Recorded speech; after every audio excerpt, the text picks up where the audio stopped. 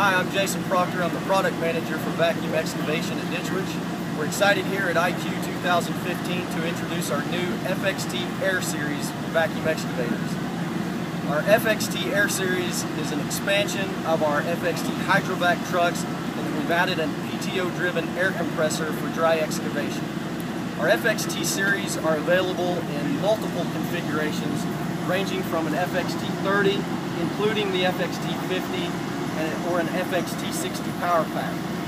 Also, a choice of spoils tank sizes, a 500-gallon spoils tank on a 26,000-pound single axle truck, including an 800-gallon spoils tank on a 33,000-pound truck, or the workhorse, a 52,000-pound tandem axle truck with an 800-gallon spoils tank.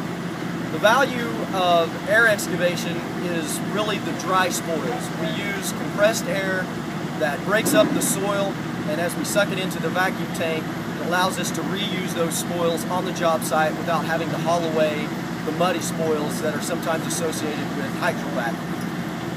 These systems come complete with air hose reels depending on the performance level of the air system. We've got a 10 series air system that's 200 CFM and 200 PSI.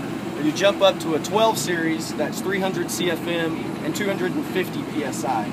Both series come standard with a dual pressure switch that allows the operator to shift the maximum pressure down to 100 PSI so that we can use pneumatic tools like jackhammers, tampers, moles, or any other pneumatic tool that a customer would have on the job site. We also round off the offering with jackhammer storage and traffic cone storage on the back of the unit. So for a full package that offers our customers the flexibility of different digging medias.